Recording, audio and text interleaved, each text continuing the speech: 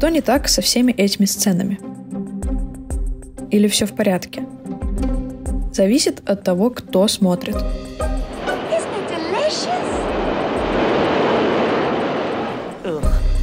Кино оказывает сильное влияние на то, как мы воспринимаем реальность и самих себя. А что происходит, когда в качестве идеала, которому надо соответствовать, женщинам предлагаются нереалистичные кинообразы? Иногда принципиально нереалистичные. Например, Джессика Рэббит. А ведь она даже не человек.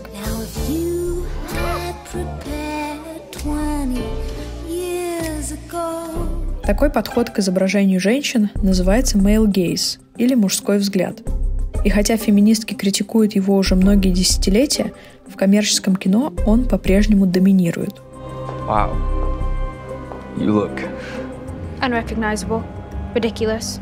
A classic example of female objectification for the male gaze. Как male gaze влияет на наше восприятие гендерных норм? Существуют ли феминистские альтернативы такой репрезентации женщин в кино и медиа? И что плохого в том, чтобы показывать женщин красивыми?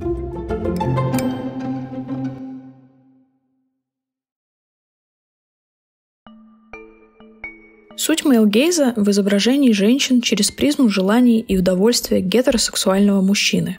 Мужской взгляд повсеместно доминирует в культуре, в живописи и в скульптуре, в литературе и фотографии, рекламе и моде. Мы видим бесчисленные примеры объективации женщин, то есть сведения их до роли объекта, эротического или эстетического. В визуальных искусствах это хорошо видно на примере обнаженной натуры. Зачастую художники-мужчины стремились изобразить женский идеал, даже в ущерб реальной анатомии. Этим знаменита картина «Большая одалиска» Жана Агюста Энгра. С момента ее написания в XIX веке искусствоведы полагали, что в угоду эстетическим целям, желанию подчеркнуть формы модели и вытянуть ее фигуру, художник дорисовал ей 3 лишних позвонка. Современные исследователи обнаружили, что искажение на картине даже больше, чем предполагалось. Они измерили длину таза и спины у реальных женщин, перенесли средние значения на холст, и оказалось, что художник дорисовал женщине целых 5 поясничных позвонков, деформировал спину и таз, неестественно вывернул левую ногу, а правую руку изобразил непропорционально длинной. Такие идеализированные и нереалистичные женские образы создают мужчины для мужчин. Писатель и критик Джон Бергер в исследовании 1972 года утверждает, на среднестатистической европейской картине, изображающей обнаженную модель, никогда нельзя увидеть ее главного героя. Главный герой – зритель, стоящий перед картиной, и предполагается, что он мужчина. Все обращено к нему. Все должно выглядеть результатом его присутствия. Это для него фигуры на картине обрели свою наготу. При этом сами женщины в период с эпохи Возрождения и почти до конца XIX века не имели права рисовать обнаженную натуру. Из-за этого они не могли оспорить тот образ, который насаждался художниками-мужчинами. Зато они могли позировать. Это еще в 1971 году заметила Линда Нохлин. Она пишет: «Женщина, низкая женщина, конечно, имеет полное право обнажаться, выставляя себя как объект на обозрение группы мужчин, но женщина не имеет права принимать участие в активном наблюдении и запечатлении обнаженного мужчины как объекта или даже такой же женщины».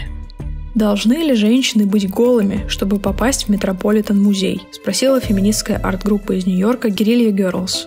Их плакат пародирует картину Энгра и обращает внимание на статистику. 85% всех обнаженных тел на картинах в отделах современного искусства женские, а художниц менее 5%. В кинематографе male gaze имеет свою специфику. Здесь зрительская позиция буквально растворяется в мужском взгляде. Это фрагмент фильма «Из России с любовью», второй серии кинофраншизы о Джеймсе Бонде. В кадре Шон Коннери и Даниэля Бьянки, исполняющие роли агента 007 и его девушки Татьяны Романовой. Careful, guns upset me. I'm sorry. I'm a bit upset myself. You look just like your photograph. You're one of the most beautiful girls I've ever seen. Thank you, but I think my mouth is too big. No, it's the right size. For me, that is. Перед нами классическая сцена соблазнения. Как она снята? Когда Джеймс Бонд приближается к девушке, камера следует за его взглядом. Когда смотрит на ее губы, мы видим их крупным планом. В кино этот прием называется субъективной камерой. События показаны с точки зрения одного из персонажей, в данном случае Джеймса Бонда. Субъективная камера определяет и позицию зрителя, ведь проще идентифицировать себя с героем, глазами которого мы видим события. Эта сцена идеально иллюстрирует принцип мейл-гейза. Когда мы смотрим кино, мы видим мир глазами мужчины. Впервые на это обратила внимание режиссерка и искусствоведка Лора Малви. Еще в 1975 году она показала, как кино, в частности голливудское, навязывает установки патриархального общества. Поскольку в кино камера подменяет нашу собственную точку зрения и контролирует, что и как мы видим, очень важно, с чьей позиции нам показаны действия. Когда и создатели фильма, и его герои — это носители мужского гетеросексуального взгляда, это маскулинизирует и зрительскую позицию. Так, большинство фильмов навязывают аудитории идентификацию с мужским персонажем. Он продвигает вперед сюжет и воспринимается как активный субъект, а женский персонаж, напротив, воспринимается как пассивный образ или объект, на который смотрит главный герой. С утверждением Малви о том, что женщины в кино по сути сводятся к зрелищу для мужчины или бытию под взглядом, началась феминистская дискуссия о мейл-гейзе.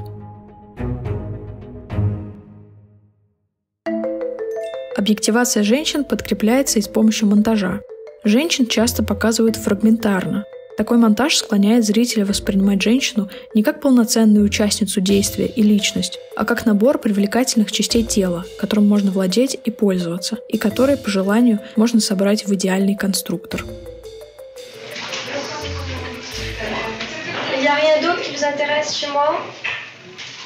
Si, tout. Quoi? Les cheveux, les yeux, le nez, la bouche, les mains, В конечном счете это создает эффект дегуманизации. С таким пассивным объектом трудно себя соотнести, и по отношению к нему сложнее проявлять эмпатию и уважение. Из-за этого даже в сценах насилия зрителю часто может быть проще идентифицировать себя с насильником, а не жертвой. Это хорошо видно на примере жанрового кино, в особенности хоррора. Американская профессорка Кэрол Кловер исследовала гендерную проблематику в слэшерах и выделила феномен Final Girl – последней выжившей девушки. Чаще всего это девственница, кроткая и тихая, а ее противоположность – сексуально раскрепощенная героиня, как правило, первая жертва убийцы. Такое деление отражает комплекс Мадонны и блудницы, который состоит в боготворении первых и осуждении последних. Поскольку патриархат перекладывает ответственность за мужское желание именно на женщину, то убийство или наказание порочной героини преподносится как естественный, закономерный или даже справедливый акт воздаяния.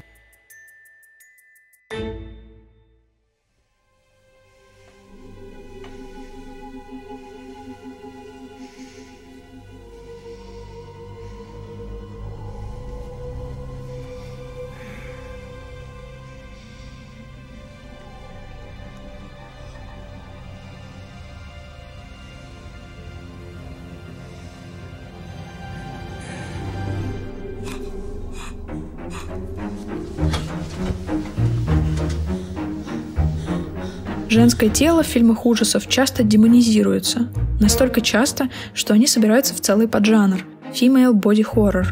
В его основе лежит сюжет о том, что тело женщины не принадлежит ей самой. Она или превращается в монстра, или одержима дьяволом, или подчинена сверхъестественным силам. Американская профессорка английского языка и кинематографии Авива Брифл отмечает, что в образе женщин-монстров, в отличие от мужчин, эксплуатируется именно сексуальность. Женские трансформации в чудовищ часто показываются на этапе взросления и отсылают к началу менструации. В женщине пробуждается сексуальность, а значит, появляется возможность ей распоряжаться. Такая репрезентация отражает патриархальные страхи о потере контроля над женщиной. В финале такую героиню, как правило, устраняют для восстановления социального порядка.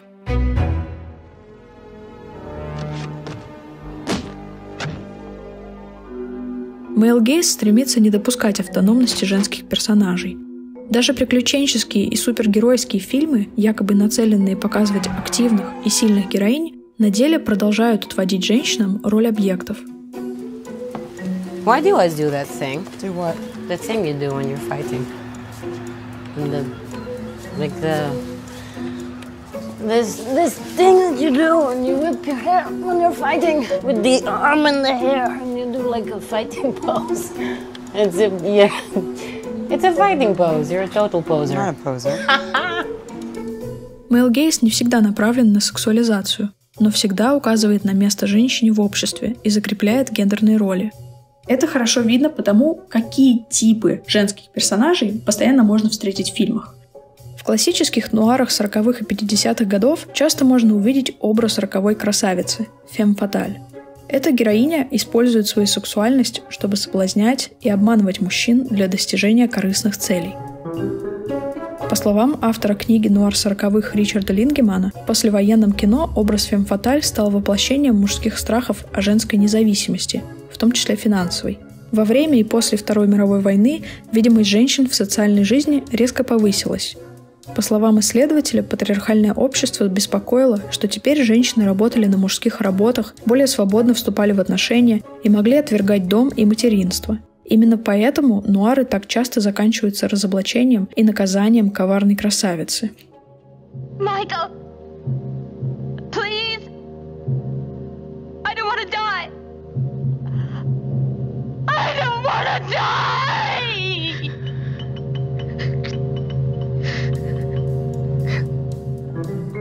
В современной поп-культуре пример известного клише «Manic Pixie Dream Girl» или «маниакальная девушка-мечта».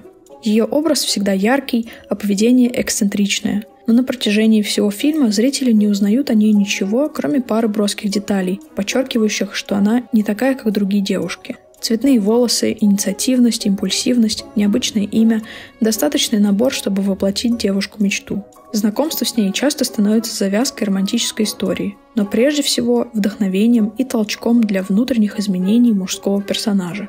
Собственная внутренняя жизнь такой девушки, ее цели, желания и мечты не важны ни для героя, ни для сюжета, ни для зрителя.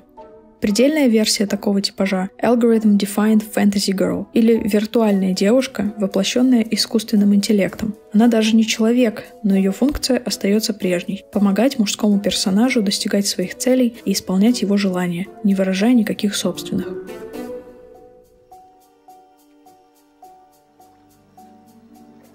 Чтобы понять, почему фильмы так часто воспроизводят male gaze, стоит посмотреть на статистику. Гендерный перекос существует как по одну, так и по другую сторону камеры. Если вы в своей жизни смотрели в основном американские фильмы, то 95% всех фильмов, которые вы когда-либо видели, были сняты мужчинами. От 80 до 90% всех главных героев, которых вы когда-либо видели, мужчины. Если говорить только про последние 5 лет, 55% времени, когда вы видели на экране женщину, она была голой или полураздетой. Это влияет на каждого. Это касается всех нас. На самом деле мы даже не можем себе представить, как сильно это влияет на нас, потому что это все, что у нас когда-либо было. Истории, а фильмы — это просто современные истории, это не что-то незначительное. На самом деле они являются механизмом, с помощью которого мы осмысляем наш жизненный опыт. Это то, как мы понимаем мир и свое место в нем. Мужчины не только играют больше ролей, но и занимают вдвое больше экранного времени. Этот показатель увеличивается почти в 3 раза, если мужчина играет главную роль.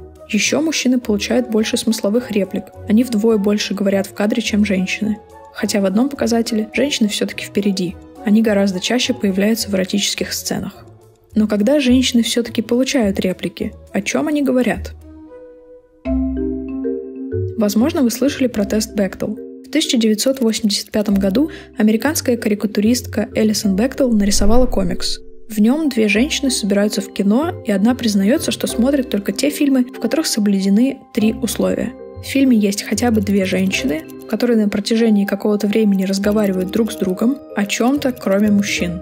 Оказалось, что ни один фильм из репертуара не подошел под эти критерии, и женщины не пошли в кино. Эта зарисовка стала основой для того, что в дальнейшем назвали тестом на гендерную предвзятость в художественном произведении. На сегодняшний день с помощью теста Бектел пользователи проверили почти 10 тысяч известных фильмов.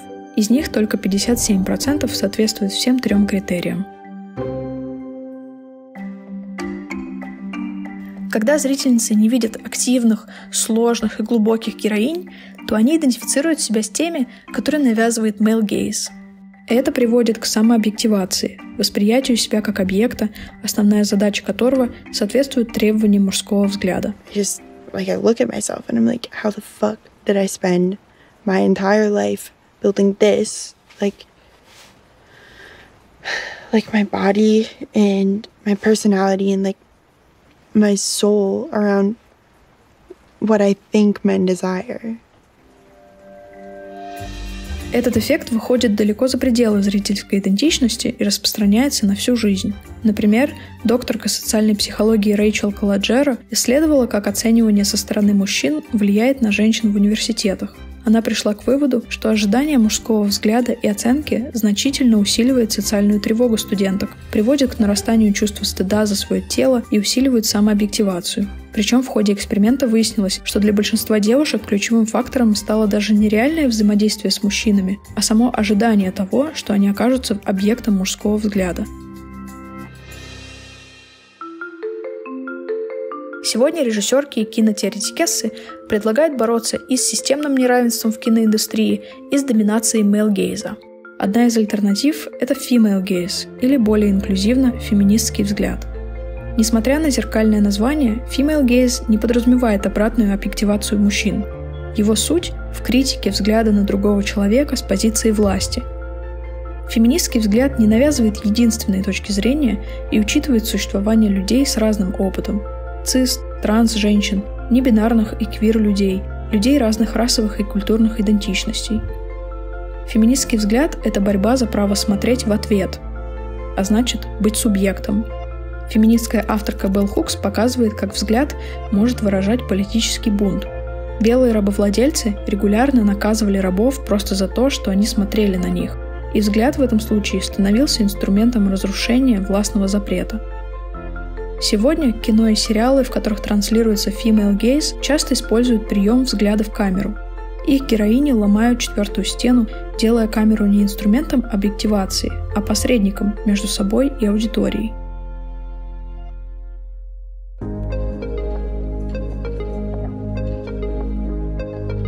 Взгляд в камеру позволяет наглядно показать аудитории, что такое бытие под взглядом и каково это – быть объектом male-гейза.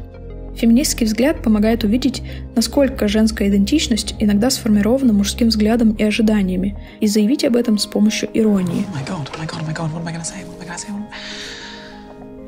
I sometimes worry that I wouldn't be such a feminist if I had bigger tits. Female gaze разрушает привычные нарративы жанрового кино, подвергает сомнению гендерной нормы и ищет способы вернуть субъектность тем, у кого ее забрали. Это значит, что женщины могут быть не идеальными объектами, а людьми с разным опытом, особенностями и недостатками. Феминистский взгляд не обязывает вовлеченных в создание фильма людей быть женщинами. Он фокусируется прежде всего на способе репрезентации, который подразумевает отказ от навязывания, контроля и насилия.